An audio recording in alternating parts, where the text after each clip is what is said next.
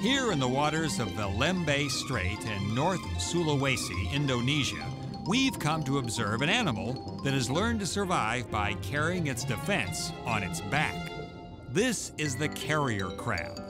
Its two back legs are specially modified to carry anything it can put between itself and harm's way. A piece of dead coral, seaweed, a broken shell. But sometimes that thing is alive. Here's a carrier crab toting a sea urchin, a seemingly unwitting participant being used as an underwater defense shield. Watch how the carrier crab uses the sea urchin's spines as a weapon when it's threatened. And if that doesn't work, the carrier crab conveniently nestles into the sand, leaving its trusty defense shield exposed. Huh? Gee, thanks.